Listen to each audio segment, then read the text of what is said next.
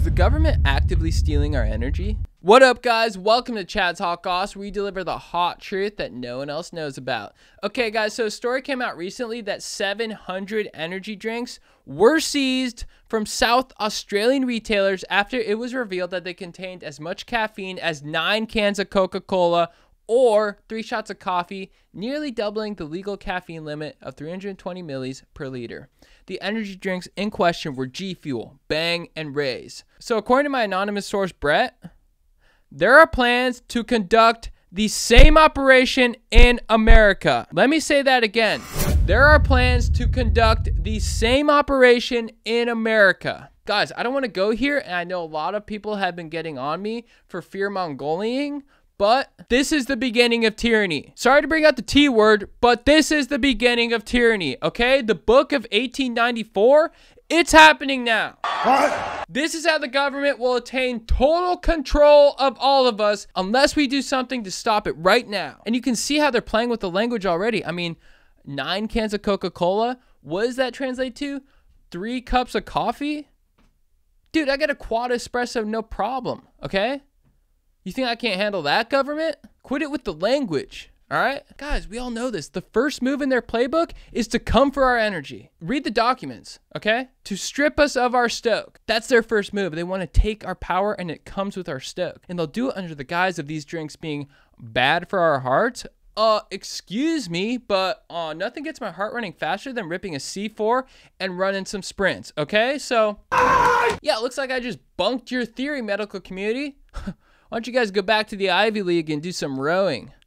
Geeks. Can you believe these guys are trying to control us?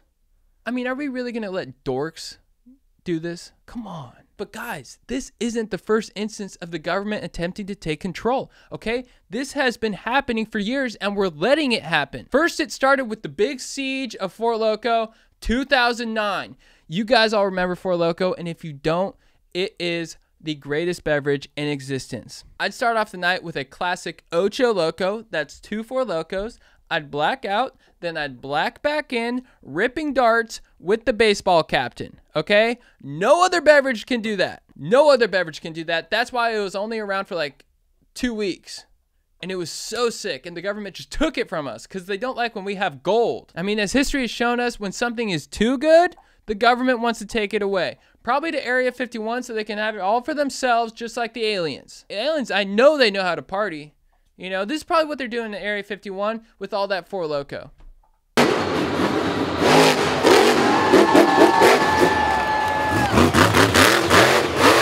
The intelligence community sounds like a synonym for dorks, and they should be treated as such, all right?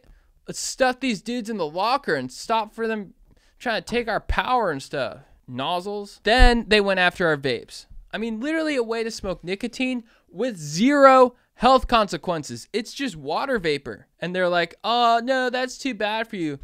What? This is what our ancestors dreamed of. I mean, vapor that gives you a buzz that tastes like birthday cake? Imagine showing that to a dude in the 1800s.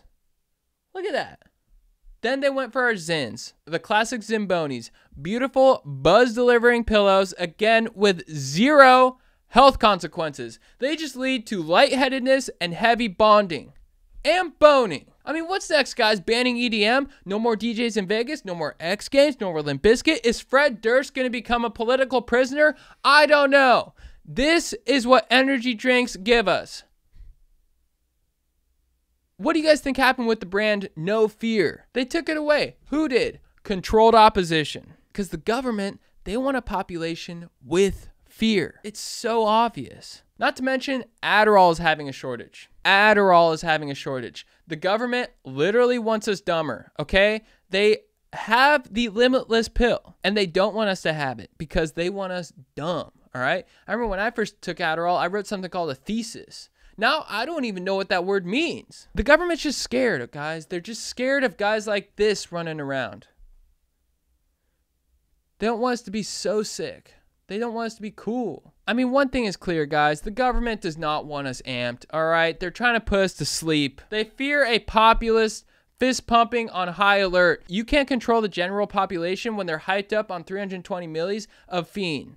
That's caffeine. My anonymous source, he says that they plan on putting Ambien in the water supply. Say goodbye to days like this.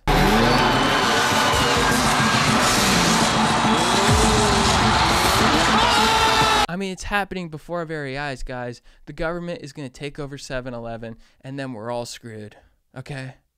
I mean, I remember when I shotgunned 2 tall boys of Monster Energy.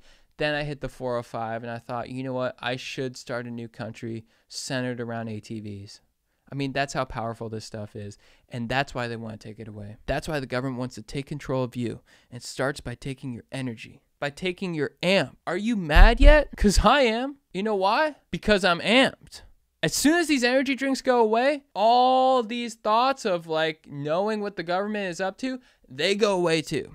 And that's exactly what they want, guys. They want you to be sleeping. They want you to be on a Segway, wearing a helmet, not even thinking about the T word as they impose it on you, you know? Like putting a lightsaber in your ass. So that's why I'm going to come out and say it, guys. We need to put an end to this tyranny right now. I'm calling on you, all dudes with tap-out shirts and dirt bikes.